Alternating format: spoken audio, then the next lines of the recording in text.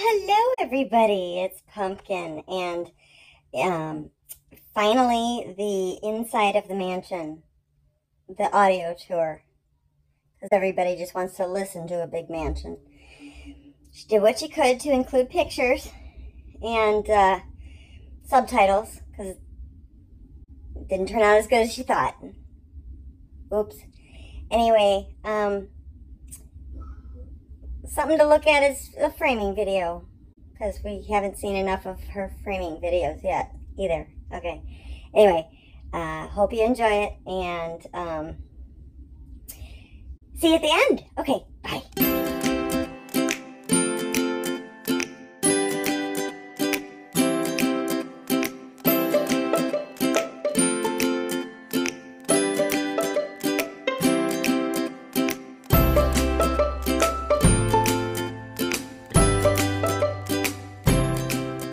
Well, hello everybody. It is Saturday, August 10th, and I am going to frame my pink orchid. Happy birthday to ya. Happy birthday to ya. Happy birthday to ya. Happy birthday, Julie. Happy birthday to ya. Happy birthday to ya. Happy birthday to ya. Happy birthday, Julie. I'm gonna do, I think, ribbon this time. I could cut out the mat, paint it and everything, but I'm gonna just take the easy way. Now, when I went to the Ringling Museum to see the mansion, no videotaping or photographs allowed. So I did record the audio of the tour. Whether or not anybody's interested, I don't know. If you're not, listen to some music and watch the framing. If you're not interested in either one, skip this video. But yeah, so I'm gonna play that audio from the tour while I frame this using ribbon, starting from the very beginning of how I'm gonna prepare everything. No commentary, so just, I guess, watch and see how I do it. Doesn't mean it's right, just means that's how I do it. And whatever, I don't know. I have no other comments. Happy birthday, Julie. I've been listening to My Favorite Murder for days. I'm up to episode 20. I did not like it in the beginning. Thought it, you know, again, typical Valley Girl ramblings. But now that I've gotten to know the two hosts, it's hilarious. So, not that they need any promotion because they're like huge. But yeah, I'm hooked on that now. Okay. Enough of that. Let me get to work.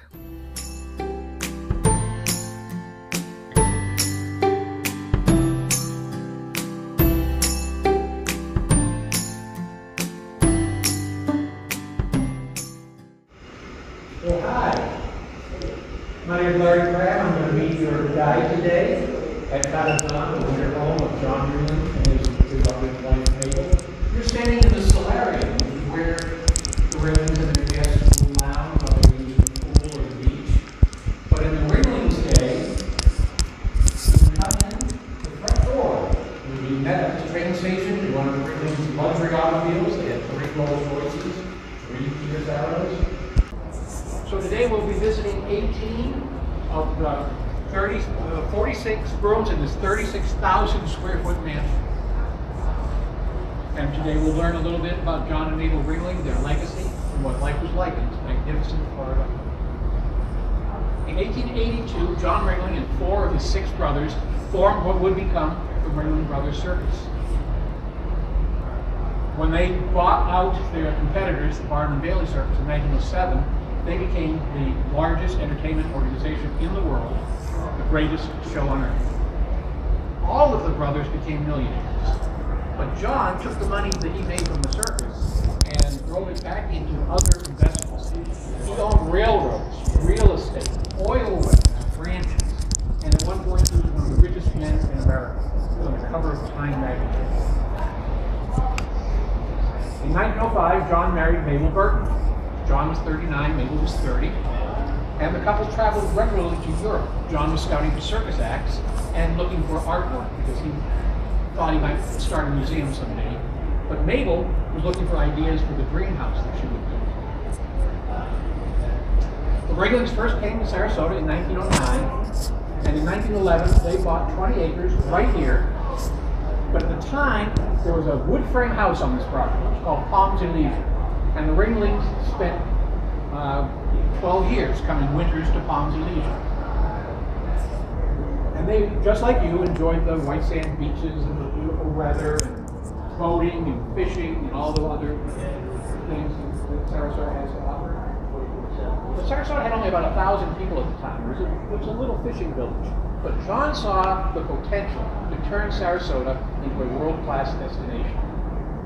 But he thought that he needed a grand mansion to show off for potential investors and high-profile celebrities in style. So he found an architect, White J. Baum, out of New York, very famous architect at the time, and asked him to design the house. But Mabel told White Baum, I don't want any house. I want a Venetian palazzo, just like the palazzos I've seen in all my travels in Europe. Construction on this place started in 1924 and was finished just in time for the holidays in 1926. And when it was done, it became the center of Sarasota society. Card parties, luncheons, dinners, dancing, concerts, everything happened here. The Ringlings had high-profile friends from New York come down and visit and spend time. So after you came in the front door, the chauffeur would drop you off, the butler would pick up your luggage, bring you upstairs to one of the 5 guest bedrooms upstairs. When you had settled in, you'd come back down here for one of the entertainments that Mabel would have prepared for you. And one of the things would have been dancing. Everybody dancing in the 1920s. And that would have been in the ballroom, which is our next stop. So this is the ballroom, and it's for dancing, and if you have any doubt about that, you look up and look down. Up, you see 22 couples from all over the world dancing. These were all individual canvases painted by Willie Pagani in his New York studio, brought here and installed on the ceiling. Willie Pagani was a very famous book illustrator. He worked for Flo Ziegfeld and the Ziegfeld Follies. He also did backdrops for all the major motion picture studios. Willie said that even though all of the couples are from various parts of the world, they're all dancing to the same rhythm. Willie also painted 4 American dances in the 4 corners: the waltz, the minuet, the foxtrot, and the tango. The 18th century cut glass Venetian mirrors are hung too high to look in. You can't see yourself. They were there to reflect the light, so that as you danced, it would be very dramatic. The floor is ancient teak, very hard, very smooth, perfect for dancing, and it extends out into the entryway. So if it was a large party, you could move the furniture out of the way and dance all the way to the other side of the house. The orchestra didn't take up any room. They would be set up out here on the terrace. The coffers were all 23-karat gold. What you heard from the attendant, if you see it, it looks like gold, it probably is gold in this house. So after you've had your fill of dancing, you might want to sit down, have a conversation, and that would be in the next room, which is the Great Court. So this is the Great Court. Originally, Mabel wanted this to be open to the sky, like a Venetian palazzo. However, Dwight Baum, the architect, said, in Sarasota, that's not going to be very practical. A lot of rain, a lot of humidity, a lot of mosquitoes. So he enclosed it. But what he did is he put in this wonderful skylight, 30 feet above the floor, and these wonderful French doors that he opened up. And he used the same terracotta tile and capitals inside that were on the outside. So the outside came in. It made that effect that Mabel wanted to have. The skylight was framed in steel girders, but the girders are covered in pecky cypress. Pecky cypress is bald cypress wood that has been infested with a fungus, and when it is sliced into boards, it shows that marvelous texture. The Ringlings had a young artist Robert Webb paint Venetian symbols on the penny cycles, just like would be in a Venetian locksmith. And it looks old now, and it looked old when Robert Webb painted it, because he used an abrasive to rub it down and then covered it with butter to make it look old. The furniture here is exactly the way that Mabel had it. And this is the original furniture. This is not pieces found from somewhere else. This is her stuff. And it's arranged the way she had it. She wanted little conversation groups so people could have an intimate conversation. Much of the furniture came from Gilded Age mansions in New York that were being torn down. Right along Fifth Avenue, they were being replaced by commercial skyscrapers. And the contents were available at auction. And the Ringlings were frequent buyers at those auctions. So these two chairs here came from the Astor, the Vincent Astor house. And they show Mabel's love for textiles. This beautiful needlework. And you have the tapestry in the chairs and in the room divider. The chandelier came from the Waldorf Astoria Hotel that was torn down for the New York, for the Empire State Building. Something you don't see necessarily here is the beautiful Aeoli organ. That's the console, and when you walk by it, you can see the 3 keyboards. There are 2,288 pipes behind the tapestries of the middle. This is a player piano. Put a roll in it, and it will reproduce the performance of the great organ virtuoso. So they will work the player in, come up the organ, open up the French doors, and you hear the music all the way across the place. So this is the breakfast room. Those wrought iron gates would be closed because even though the Ringlings did not have any children, they did have a family of pets. Mrs. Ringley had miniature pinchers. John had a German Shepherd named Tell, and they closed those to keep the pets out while they were having a meal. Mabel did this room up with a green theme. We got a green Murano, Italy chandelier. We got the green chairs, and we got the green Venetian blinds. Just about everything in this house was brought from somewhere else, not local. The Peggy Cypress was local, and there's some other little things local. These green blinds came from Vermont. The Burlington Venetian Blind Company. It was the only place Mabel could find the green that she wanted. The windows are European, hand-blown glass, and in most cases, these are the original glass. They're in 5 jewel-tone colors: sapphire, topaz, amethyst, garnet, and emerald. And Mabel picked those 5 colors specifically. They have lasted. Now, there is a 3M coating on the outside of these that help keep them from shattering. But here in Sarasota, we've been very lucky. Even though there have been some hurricanes go by, we had Irma a couple of years ago and Charlie a few years before that, we've never been hit directly. And so Kazan has stood up pretty well. But you can see how that has a warm glow into the room. It's just marvelous. Kazan was a self-contained resort. Out here on the dock, John docked his 125-foot yacht, the Zalathus. There was a tennis court over here, clay tennis court. They had the swimming pool. They had a white sand beach. So the guests here would have their fill of anything they wanted. So our next stop is going to be in the dining room.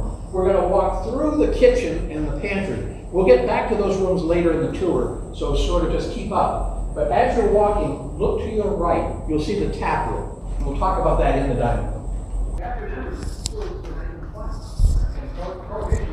So it was illegal to purchase alcohol. But John had the Zalathus, and Cuba was only a couple hundred miles away, so he had no trouble keeping stock of wine and liquor. Zalathus was the name of his boat, 125-foot yacht. It means sea lion in Latin. And it was a marvelous machine.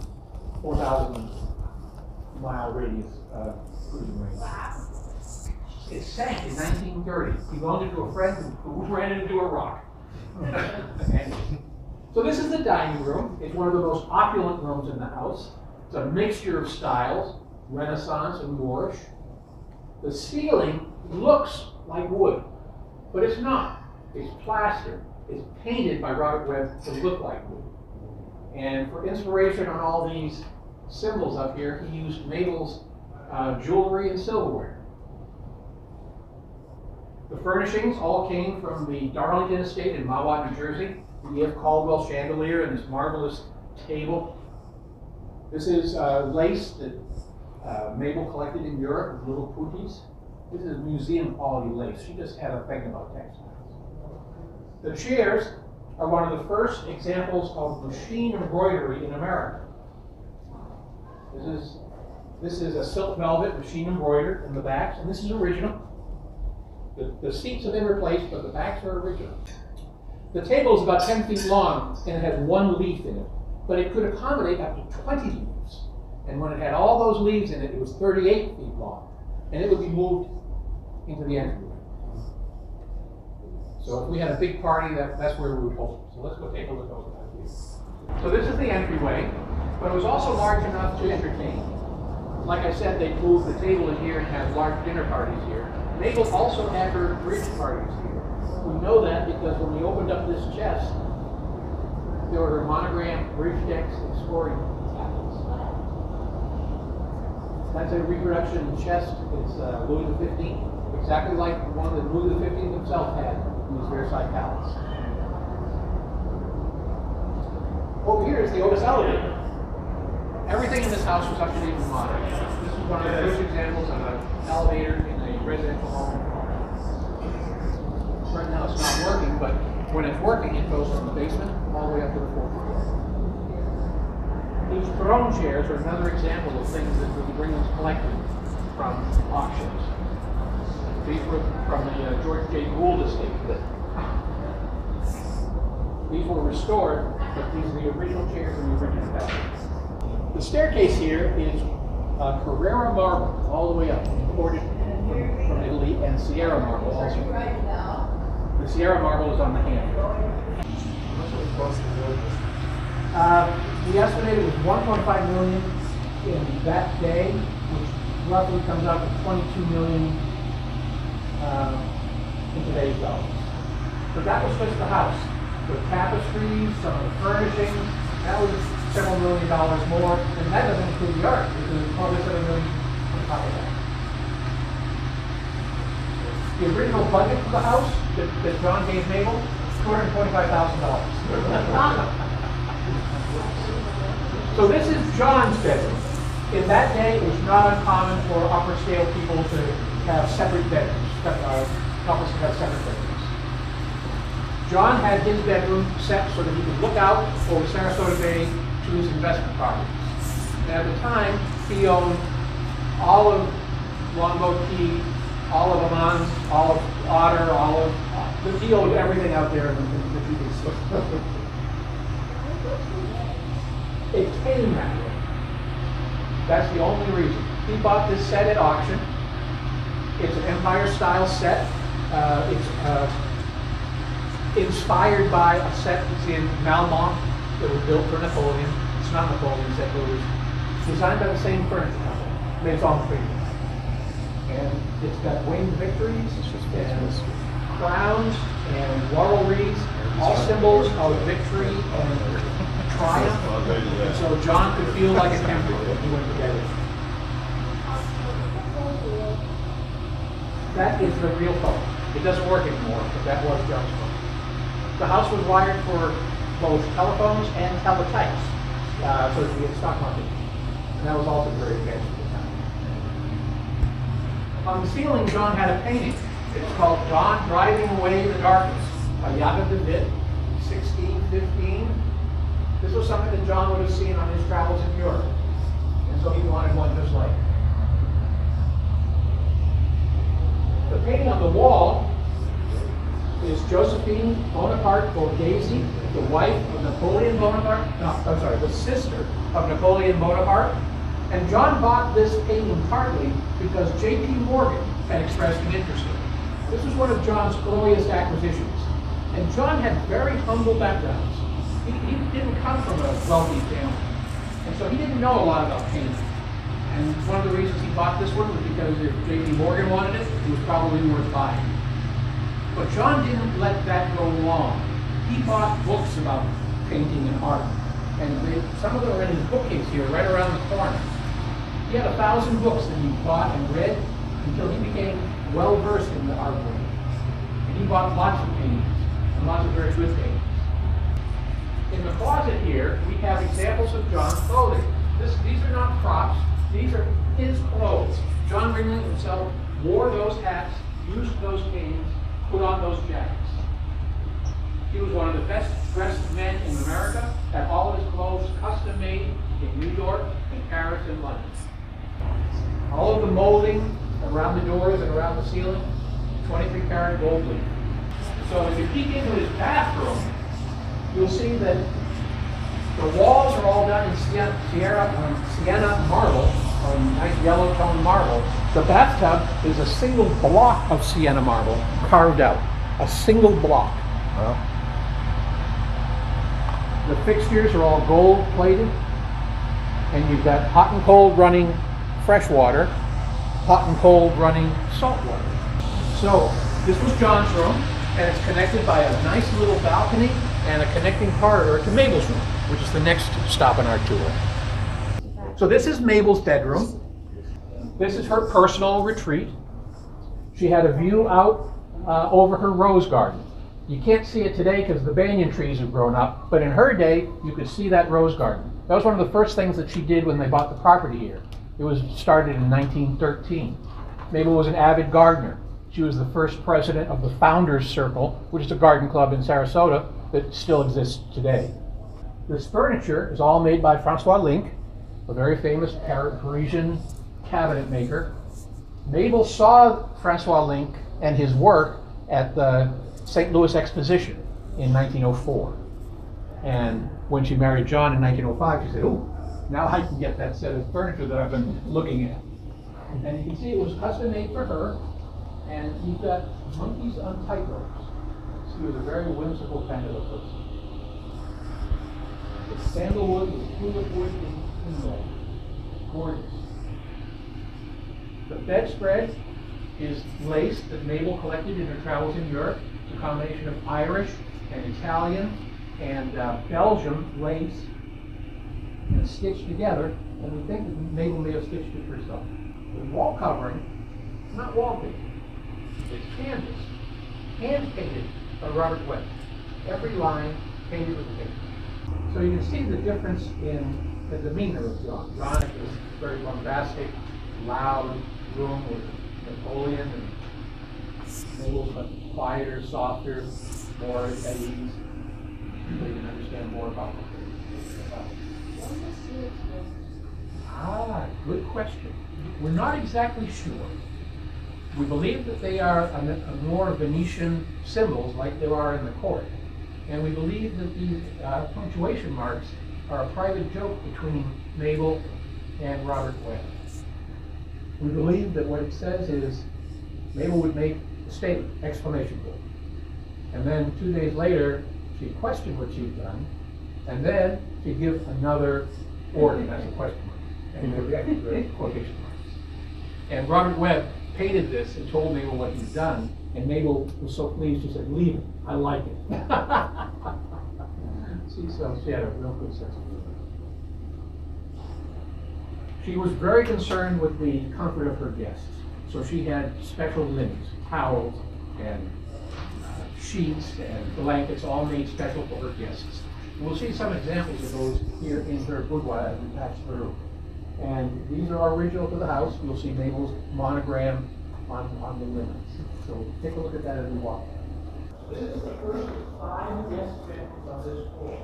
There's also another guest bedroom, 6 guest bedrooms on the floor. The 5 guest bedrooms on this floor are all keyed on the 5 colors in the glass windows. This is the purple or amethyst room. There's a gold room, a green room, a blue room, and a rose colored. So this is Louis XV furniture, carved and painted wood. This was original to the house. This is what was here. Because this guest bedroom shared access to Mabel's boudoir, you'd have to be very special to stay here. We know that Mabel's 4 sisters and her mother stayed, and this is probably where they would have stayed. One thing about all the guest bedrooms is that the inside of the closet door and the inside of the medicine chest have been painted by Robert Webb. Mabel gave Robert postcards that she collected in Europe and said, I want you to put this on the inside of the doors, so when my guests open the door, they'll be surprised and amused. Here's another one of those buttons. There's a button like this in almost every room, and we'll talk about that next when we go down to the pantry. So this is the pantry. This is part of the service area of the house. The staff, the 7-person staff, lived and worked in this house, in this section. This is a big, airy room, very bright. It's got this wonderful green wall, which made you feel a little bit cooler even though the room was bustling with activity. In the Ringling's time, the paint had a little bit of arsenic in it. The china here is Mrs. Ringling's original china. These are not crops, this is her china. We've got a Tiffany luncheon set. We've got bone china from Crown Chelsea in Ledgewood. And we have an earthenware set. The sink is very, very special. It's called a German silver sink. It's not silver, it's an alloy of nickel and zinc and copper. A little bit softer, so if the thing would fall on it, they wouldn't necessarily break. We saw those buttons upstairs. There's a button like that in almost every room. If you press the button, you would ring here on this annunciator. The bell would ring, and the little arrow would point to where the button was pressed. We played the meals before they went into the dining room or into the breakfast room. They had 2 big tables set up in here. And the food would be prepared in the kitchen, and it would be kept in the warming oven here until everything was ready. It was safe right around the corner. They kept the silverware in the safe. So here we are in the kitchen, and you can see that, like everything else, they wanted to be the most up-to-date. They have a Westinghouse automatic electric range, very advanced for its time. They've also got a gas oven, actually 2 gas ovens bolted together, one of which has a smooth top, which is innovative for its time. They've got a real refrigerator. This is at a time when it was much more common to have ice boxes, where somebody brings a block of ice and left for a couple of days.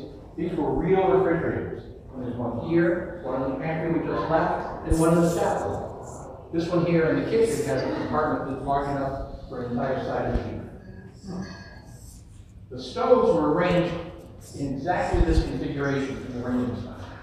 That's because they cook. A woman named Sophie Collins wanted to be able to stand between them and cook on both sets of stoves. This is the Venetian palazzo that Mabel Ringling wanted. It looks a lot like the Doge's Palace in Venice. You've got elements of all other palaces like Cadoro and the Bar Grunwald Hotel, and it's just magnificent. This is everything that she wanted. Cadazan means House of John in Venetian, but it's really more the House of Mabel. So, for 3 seasons, this was everything that John and Mabel wanted it to be. Sadly, it was a premature end. Mabel passed on in 1929, June, of Addison's disease and complications from diabetes. John stayed for about 7 more years. He came down here winters for about 7 more years. But he wanted to leave the house and the art museum and the grounds to the state of Florida. He wanted that to be his legacy.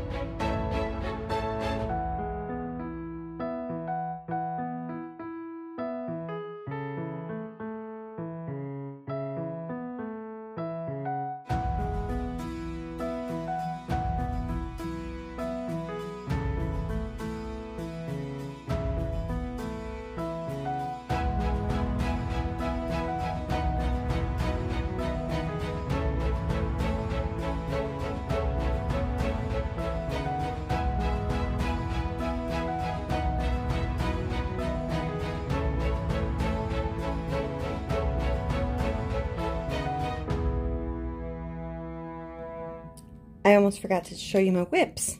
So I finished the peacock. This was a lot of fun.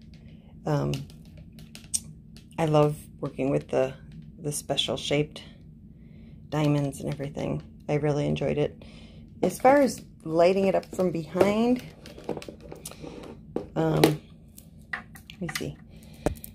Yeah, you really don't get much of an effect, but it, you know, it's still very cute.